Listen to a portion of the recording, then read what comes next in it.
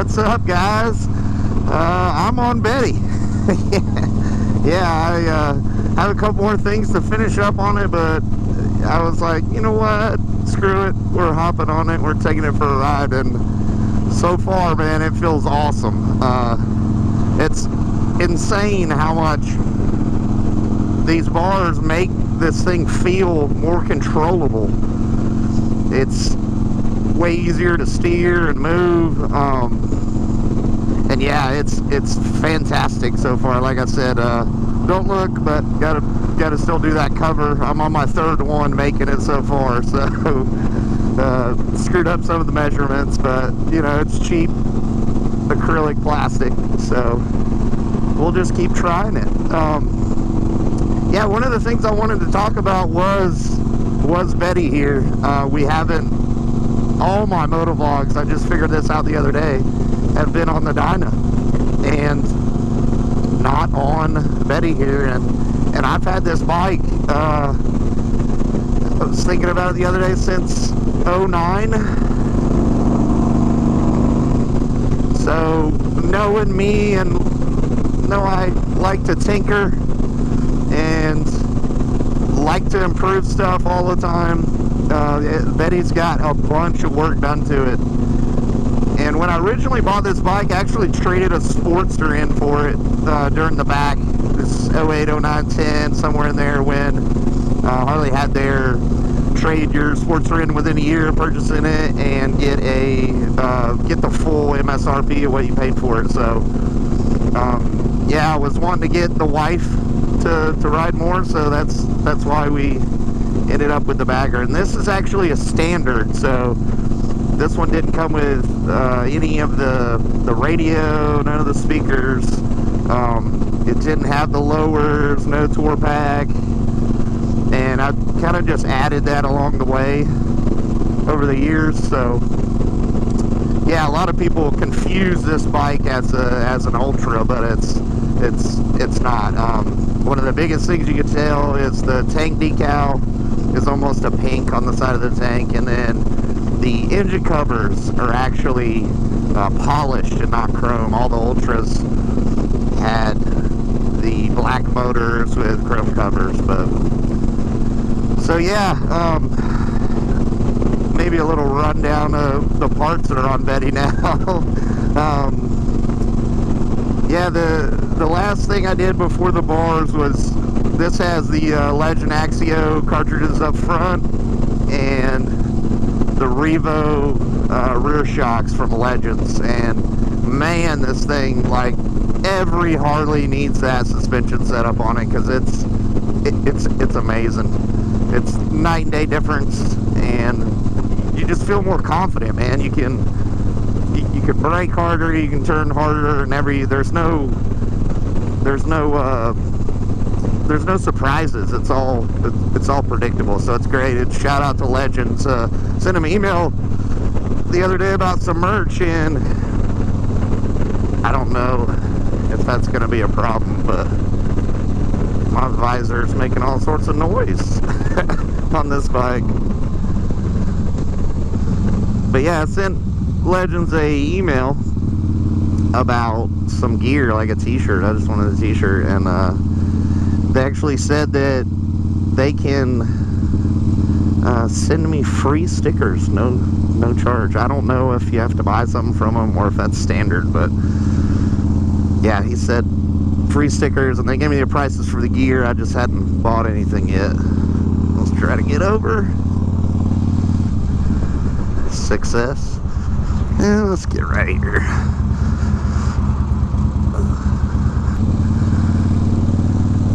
And I love these bars, dude. This is awesome. I was really unsure at first, but just looking at it, like, it felt really heavy.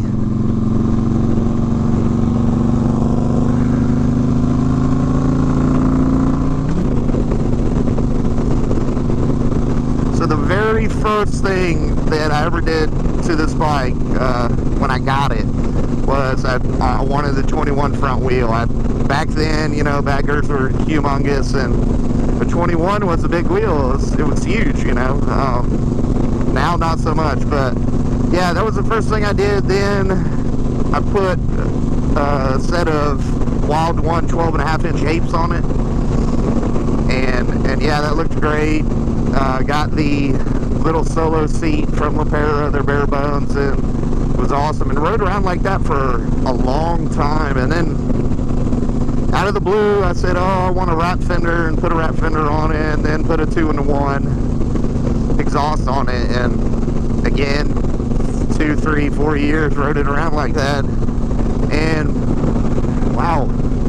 And after that, decided that since this is a cam tensioner bike, I better check those, and why not throw a set of cams in there to, you know, up the performance. You're taking them out anyways, you're taking the cams out, so, you know, might as well put some cams in. So there's some Fuel Moto with performance. I think they're TW6 cams, which makes this thing sound nasty at idle.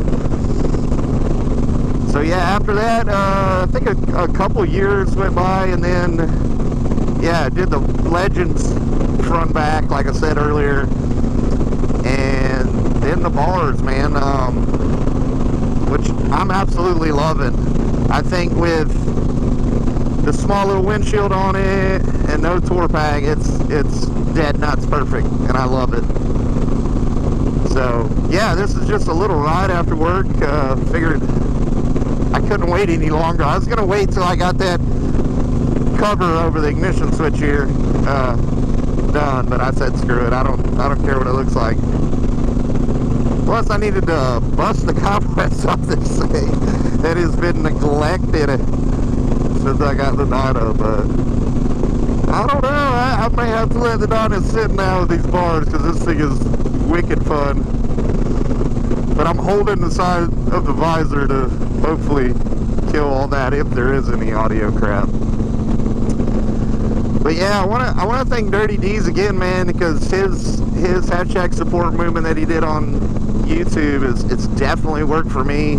I pretty much changed all my subscriptions to only motovloggers on YouTube, so that's all I'm doing is watching motovlogs now on YouTube, getting ideas from people and interacting with people. So it seems to be, for the most part, the guys that got onto that hashtag are really cool guys, and nobody is, you know, there's like zero drama. So it was a really cool idea again by Dirty D's to check him out in Texas, and yeah, it's definitely worked for me for sure. So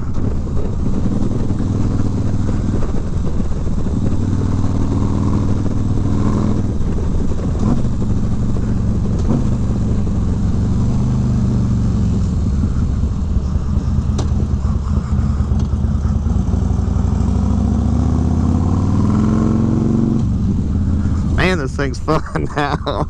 Woo! I don't think we'll be seeing any more cross mount T-bar setups here in Nashville. Me and Larry's bikes will be one of one in this area, so I'm digging it. I was kind of iffy when I first did it, but yeah, love. I'm in love with the bagger again. So yeah, guys, as always, I made this video a couple days early because I wanted to hop on this thing and not have to rush and edit a video. So as always, if you like what you see, hit subscribe.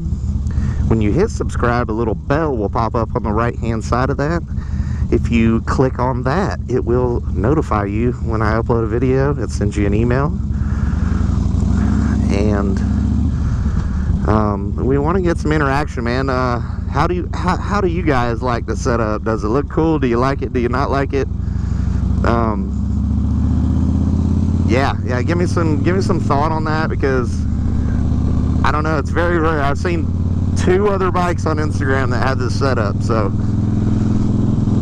I didn't do it for that reason. I did it for the reason of more control, a little shorter, not as high bar, and the narrowness. The baggers apes that I had on here were like 40 inches wide, and I don't know, with a short waist and those wide bars, it was just kind of weird riding it after having T-bars on something.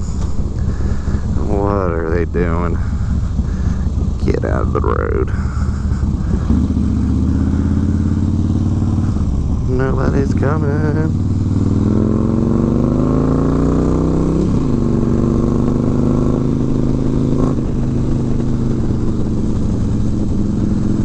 So yeah, thanks for watching, guys. As always, I love the support, man. Every video is getting more likes, more comments, so I appreciate it. I appreciate every single one of you guys. And keep it coming. I'll keep doing these videos like always because I love it. Take it easy.